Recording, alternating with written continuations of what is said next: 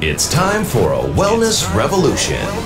Brought to you by Hotze Health and Wellness Center. Honest discussion on maintaining health and wellness naturally to enjoy a better quality of life. He's the doctor fighting to let you keep your doctorate. Now, Dr. Stephen Hotze. Welcome to Dr. Hotze's Wellness Revolution. I'm Stacey Banfield here with Dr. Stephen Hotze, founder of the Hotze Health and Wellness Center. And if you have not downloaded our podcast yet, please do so at hotzepodcast.com. That's HOTZE podcast.com. Well, today we've got a great topic because diabetes is just one of those conditions that afflicts a lot of people. But what is the connection between hypothyroidism and diabetes? Dr. Hotze. Thank you so much, Stacey, and thank each one of you for joining us today on Dr. Hotze's Wellness Revolution. I believe that you need a doctor who has the knowledge and the ability with a staff of professionals to coach you onto a path of health and wellness naturally. So as you mature, you've got energy, vibrancy, get up and go, vim and vigor without having to use a bunch of pharmaceutical drugs. You're healthy naturally. You obtain and maintain health and wellness naturally. That's our goal for you. And we're going to talk today about a serious health problem. We're talking today about diabetes. And diabetes afflicts, now this is hard to imagine, but it afflicts, in America, 30 million, nearly 31 million individuals today, in 2018, have adult onset diabetes. And the cost of that to society, the cost of treating these people is $327 billion with a B dollars every year. That is a phenomenal cost of being unhealthy. Now, why do we have so? And they're talking about this doubling over the next 20 to 25 years. So why in the world are Americans afflicted? Now, by the way, that's diabetes. 1 in 3 adults have pre-diabetes, and that has to do, their blood sugars are elevated, and but they're not high enough to be considered diabetic, but they're above normal, so they're pre-diabetic. So 1 in 3 adults in America is pre-diabetic. That means they're on the way to becoming full-blown diabetics. And diabetes, of course, is associated with what? We're talking about adult onset diabetes. What is it most commonly associated with? With being overweight. In fact, that's Right. why the term diabesity was coined, was because they tend to go hand in hand. That's exactly right. Now, in the United States of America, 70% of Americans, that means 70% of you that I'm speaking with, are overweight. And that predisposes you to developing adult onset diabetes. As a matter of fact, I'd say you're overweight because you're developing diabetes. Now, half the people that are overweight, this is 35% of the population, are obese. Now, obesity and diabetes in adults, or type 2 diabetes in younger people, is caused by one thing, primarily. It's a decline in their metabolism and associated with a high sugar diet. And by a high sugar diet, I don't mean just putting white sugar or drinking a lot of Cokes in your foods. I'm talking about a diet that is consistent with a high simple carbohydrate diet. That's pizza, pasta, tortillas, bread, chips, cookies, cakes, donuts, all the things that Americans eat all the time for comfort or because they're hungry all the time. Well, if you eat that all the time, you're going to be hungry all the time because you get sugar high, sugar low, and you're going to keep hungry. And guess what? All those products, those grain products, the pizza, pasta, cereals, all that, cakes, they're made from grain products or potatoes or rice. All of these are simple carbohydrates. And simple carbohydrates are sugar molecules hooked together. They're starches. So starch is a sugar molecule hooked together. And when you put them in your body, they break down into sugar. So all of a sudden you eat all this and you get a big rush of sugar in your body. Well, sugar is meant to be used within the power plants of your cells, the mitochondria, to create energy. but you get flooded with sugar. The pancreas in your body has to produce insulin. Insulin is the hormone that drives sugar into your cells so it can go to the power plants, the mitochondria, and produce energy. But what happens when you get flooded with sugar, your body responds by making high levels of insulin, and your cells literally become resistant to the very insulin that you're taking. It's kind of like if you had let's just say for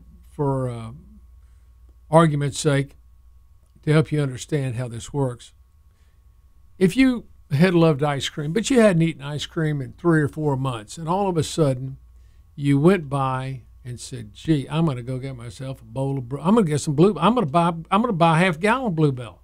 I'm taking it home, but I'm only going to have a bite or two." One thing, you take a bite. That first bite tastes absolutely delicious. Your body enjoys it. The second bite tastes pretty good too, and the third bite, but then the fourth and the fifth and the sixth, it has decreasing utility. You don't have the same enjoyment of the sixth or seventh scoop of ice cream as you did with the first bite. And that's the same way it is because your body's become resistant to it. Your flavor, your taste buds are now resistant because you've already tasted it and they're satiated. That's what happens in your cells when the flood of insulin comes out into your cells become resistant. They hit up on every receptor, and all the receptors are blocked, and now you have all this insulin floating in your blood. You got high levels of insulin, high levels of sugar. The body doesn't like sugar floating around in the blood at high levels. It's not healthy. So guess what it converts? Guess what insulin converts sugar to? Fat. F-A-T, fat. That's right. It turns it into fat. And so you become obese. And now that is a big problem because now in this whole process with elevated sugar, you get cytokines produced. Cytokines are inflammatory products which cause inflammation in your arteries. It damages the blood vessels in the coronary arteries, in the heart, in the kidneys, in the brain, and you get rigid arteries because they're inflamed. And guess what you get then? Is high blood pressure. Now you got high blood pressure, which is putting pressure on the inflamed arteries in your heart and in your brain. Pressure goes up. Guess what? You blow a gasket. You get a heart attack. You have a stroke. Or you go to the doctor, and the doctor puts you on diabetic medication, maybe even insulin. If he puts you on insulin, I guarantee you're going to gain weight. I've seen this happen over and over again. Guess what? I'm making all this insulin. I got to have more insulin. So that insulin just drives that sugar in your body into fat. Now you've got high blood pressure. They put you on several medications for that. And now you've got some heart problems. Well, they got to give you some medication for that. Antiarrhythmias, I got to give you something to lower the pressure, which affects your heart. Your kidneys not working right. And then your joints are upside down because they're all swollen because you're carrying around all this extra weight. And you're getting atrophy of the brain, and you're getting dementia, and you're going downhill. And guess who caused it? You caused it. You brought it on yourself because you ate a high simple carbohydrate sugar diet. It's nobody's fault but yourself. It's called cause and effect. The effect is obesity, high blood pressure, heart disease, kidney disease, degenerative arthritis, dementia, Alzheimer's disease, recurrent and chronic infections, bowel disorders, gout. All these things are caused by your eating lifestyle. Now, coupled with that, if you have, and many people do in America, in fact, vast majority of Americans have hypothyroidism. That is the thyroid hormone isn't able to get into your cells in adequate amounts, the active thyroid hormone, to enable your cells to produce energy within your power plants, the mitochondria in your cells. Every cell you've got in your body, you've got trillions of cells. Every cell has mitochondria in it, power plants that produce electrical energy. When the electrical energy is produced in low levels, you're a low voltage individual. And you slug around, you got low energy, you gain weight, you can't think clearly, your body temperature is cold, you don't sleep well, your joint and muscles hurt, you got mood swings, your bowels are upside down, you get infections, you just feel lousy. You don't have any get up and go. If you're women, your cycles might be all messed up. You just don't feel well. And that can be due to a combination of low thyroid plus an improper dietary program that you're on. So what you've got to do is you've got to learn to, as Dr. Joe Furman says, learn to eat to live rather than live to eat. And also, if you have the signs and symptoms of hypothyroidism, what you need is a clinical trial of natural desiccated thyroid. So here's what often happens in people in America because we have fluoride in our water, which adversely affects our cells' ability to convert the active thyroid hormone T4 to the inactive thyroid hormone T4 to the active thyroid hormone T3. If you can't make that conversion because you got a lot of fluoride in your water and in your toothpaste and all that, fluoride's a poison. It will poison your thyroid gland and your ability to utilize thyroid. You need to get some kind of filtration system, reverse osmosis, or some kind of filter system that you have to filter out the fluoride. And don't use toothpaste with fluoride. Look on the side of your toothpaste package and it says, if you, Crest or Colgate or any of those, it says on the side, if you ingest any more that's on your toothbrush and swallow it, then immediately call poison control or see your doctor. Why? Why would they say that? Why would they put something that if you swallow what you put on your tooth, that's the craziest thing in the world.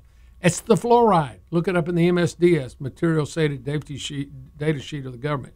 It's a toxin. It's a carcinogenic.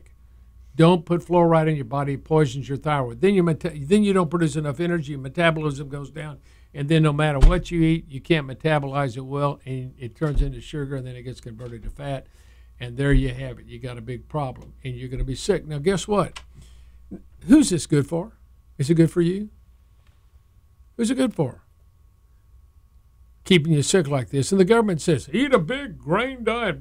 Here's a pyramid. A lot of grain products. You got to have a lot of grain. And then you ought to eat some green vegetables and then eat a little bit of meat and then a little bit of fat. That's it. It's upside down. If you eat all these grains, guess what? You got all this sugar running around. In grain products, you know, we're talking about wheat and rye and other grains as well as rice and potatoes. Throw that in there too. These products cause you to have high sugar levels, which are poison to your body.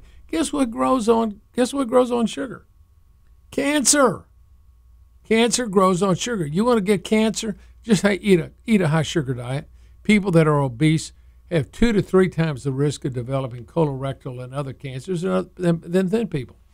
Thin people live longer, and you can be thin, but in order to be thin, you've got to get your metabolism up. That's your thyroid.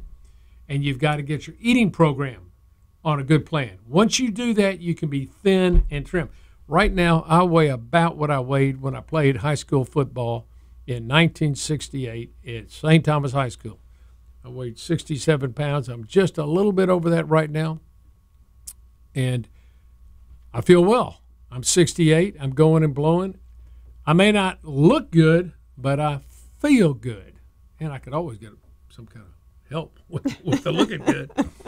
Anyway, there's no reason in the world, at whatever age you are, you shouldn't be brimming with energy. And I see people coming into our center half my age that are terrible shape. They can't think clearly. They're overweight. They've got no energy. They tell me this, and they're in their 30s and 40s. And I know that a lot of it is due to the fact that they don't have enough adequate thyroid in their cells. I don't care what the blood measurements are. It's the symptoms that we treat here. We look at your blood levels, but we treat you based on your clinical symptoms. If you have symptoms of low thyroid, we're going to treat you and get you on a path of health and wellness. And then we're also going to get you on a good eating program. And that combination will help you overcome and prevent you from developing diabetes, which, if you keep down the path you're going like most Americans, you're going to get it. Because 1/3 of you that are listening to this right now are already pre-diabetic. So I'm going to encourage you and challenge you to do a 180 and take charge of your health today.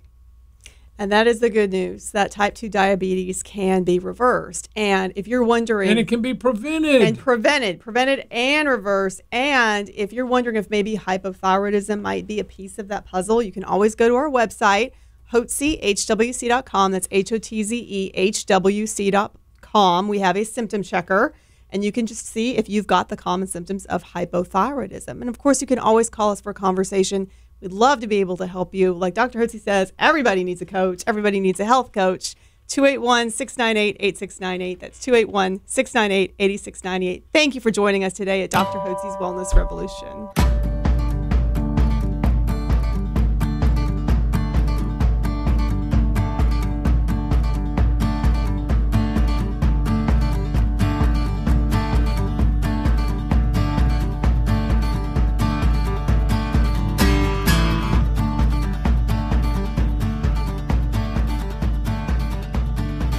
Information provided on this radio program is neither intended nor implied to be a substitute for professional medical advice and is not intended to replace the services of a physician, nor does it constitute a doctor-patient relationship. You should not use information from this radio program to diagnose or treat a health problem or disease without consulting with a qualified healthcare provider. If you have or suspect you have an urgent medical problem, promptly contact a professional healthcare provider or call 911. Dr. Hotze's Wellness Revolution radio program advises you to always seek the advice of a physician or other qualified health provider prior to starting any new treatment or with any questions you may have regarding a medical condition. Any application of the recommendations from this radio program is at the listener's discretion.